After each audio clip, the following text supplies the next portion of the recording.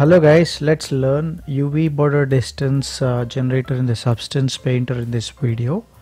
Right now I've opened a scene which is a simple sample file from the Substance Painter. It is preview sphere. You can just open it from file and then open sample, then you get this. So it has got a lot of already work done material, so I just want to put a layer on top of it. Okay, just drag and drop and it brings up a layer, and it's a glossy layer. Okay, it's a blue color glossy layer, and it has got that nice grunge variance in the specular highlight that gives a unique character to it. Now I've kept this both panels, one is 3D and another one 2D aside, and I would like to add a mask to this, so I'll add a white mask, and to the white mask I'll add a generator.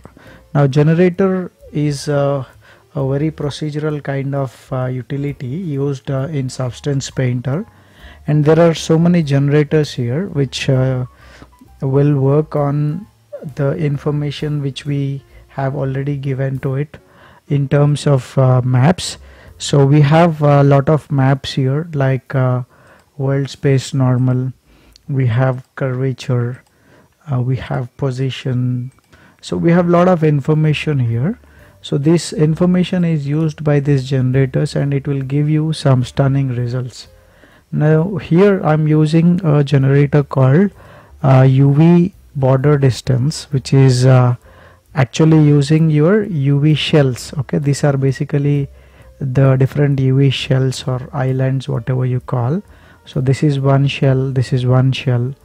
So these islands are basically identified by this UV border. Okay, so if you could able to see, every shell has got some bleeding of blue coming inside, and that can be inverted by invert button. Then you should able to see it's strong in the center, and there's a lot of wear and tear in the edges. It's not identifying curvature, that you should remember. It is identifying the UV shell border.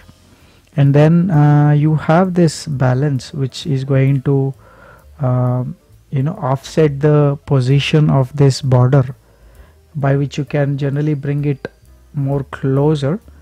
And then you have contrast, which makes this one more sharp, which is earlier like soft. Okay, and then we have smoothness, which is going to smoothen things up, and then we have distance, which is going to again work almost like your balance. Okay, so you can use this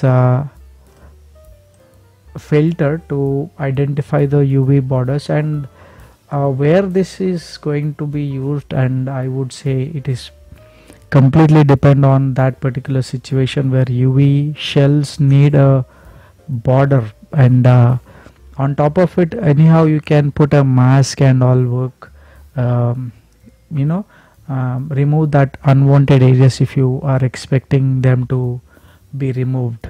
Okay, so this is quite simple tool, there's nothing complexity about this. And how do you want to use, as I told, your UV shells is what your guide, and if it's helping you, then you can rely on it. If not, curvature is the tool you want to rely on, you can try that one also. Don't get confused this with the curvature effect, because this is not identifying the curvature of the surface.